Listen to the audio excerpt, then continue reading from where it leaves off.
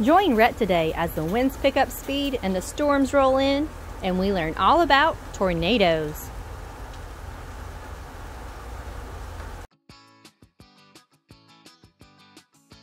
Have you ever seen a real tornado before? How about a toy tornado? Come check out Rhett's as he uses it to describe how tornadoes form. How does a tornado form? Warm air and cold air. Warm air and cold air, that's right, they collide, and what happens?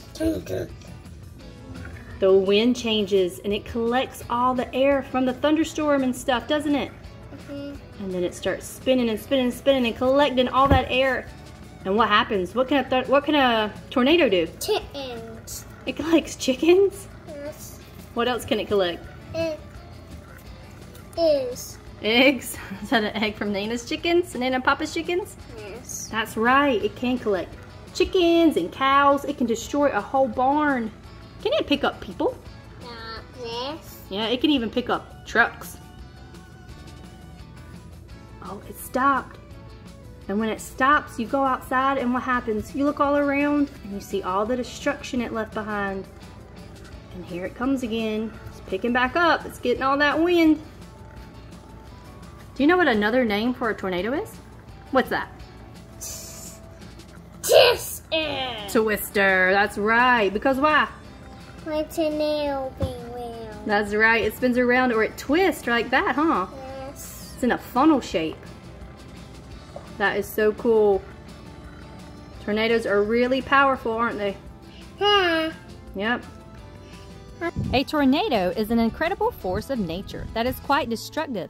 But how do they form? When warm, moist air collides with cool, dry air, they meet, and this causes a change in wind direction and wind speed. Tornadoes can last a few minutes to several hours. Tornadoes are really fast swirling tubes of air that form a funnel.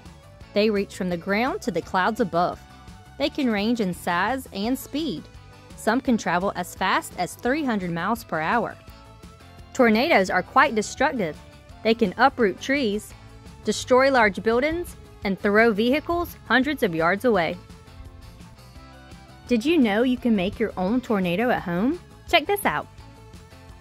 Plastic bottle. Yeah, you do need the lid. And you need dish soap.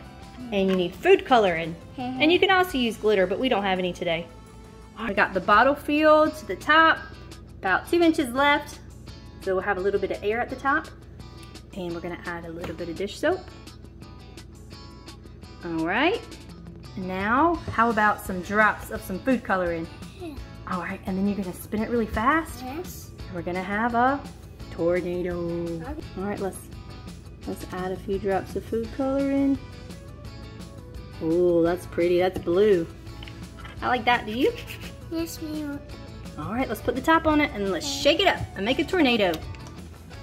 All right, here's what you got to do. You got to turn it upside down and turn it in a circle. Can you turn it really fast in a circle? Don't squeeze it too hard. It might pop the top off. Let's see if I can spin it around really fast and we can get that funnel cloud going.